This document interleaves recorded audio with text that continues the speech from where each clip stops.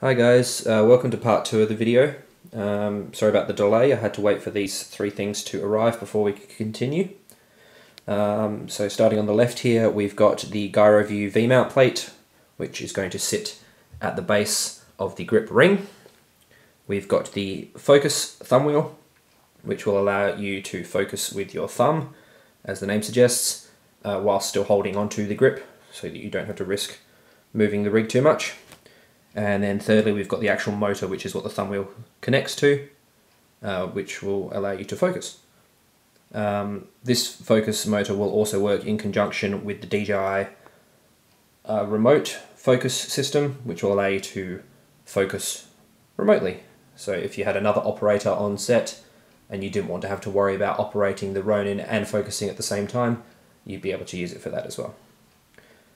So the next thing you'll see, as before, is these items out of their respective packagings, and we'll go into a bit more detail about how to get these set up and placed onto the rest of the rig itself. Alright, so here are the 3 items out of their respective packagings. The first one's pretty self-explanatory. V-mount plate using these, which are unfortunately for the 30mm diameter ring, which I now have the shim for. This will allow me to power everything using a single V-mount battery. The idea is this is going to sit like so on the base. The battery will then slide into it, and then everything else will connect to that one battery.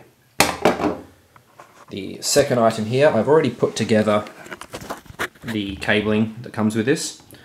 So the idea is this is going to sit on the side of the grip with access for your finger or your thumb to be able to pull the focus from there. And all I've done so far is I've connected the CAN bus cable to the rear of the unit. All I had to do was use the Allen key provided to remove the 2 screws, remove the top plate, and slide the CAN bus cable down in to the rest of the system. There's a few different configurations for it. One is designed for the Ronin, one is for the Ronin MX, and I think the third was for the Ronin M. But this is the configuration I need for the original Ronin, so that is what I've done. And the idea is the other end of the connector will go onto the CAN bus connection on the Ronin itself, which I'll show you once it's set up. The third thing you'll see attached is the motor itself, which will be attached to a 15mm rod that will be sitting underneath the camera. And one thing I forgot to mention, you also need a power cable for this. So one end is a DTAP connector, which will connect to the DTAP output on the Ronin carriage, and the other end is a LEMO style connector, which will connect to the base of the focus motor. Alright, so as you can see, as promised, I have attached the V-mount plate to the base of the grip.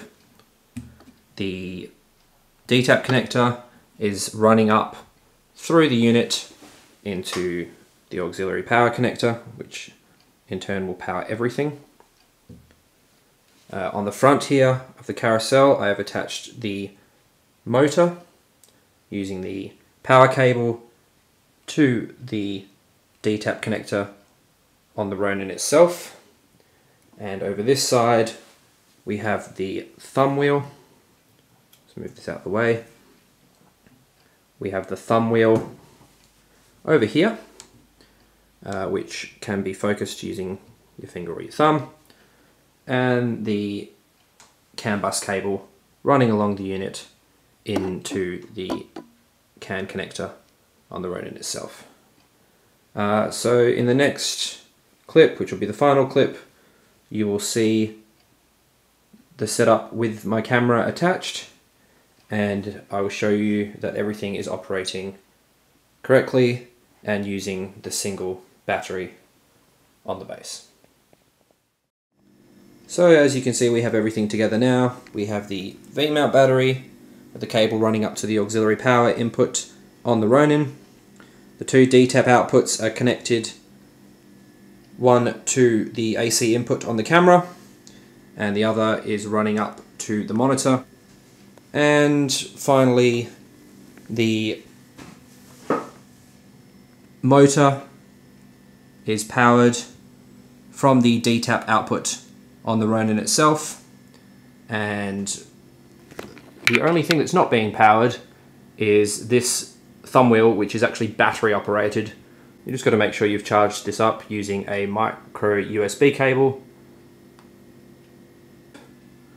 Some of you might have noticed that the lens gear is not actually coming into contact with the lens. That is because of the shoulder base plate I have on my camera is actually spacing the lens too far from the motor.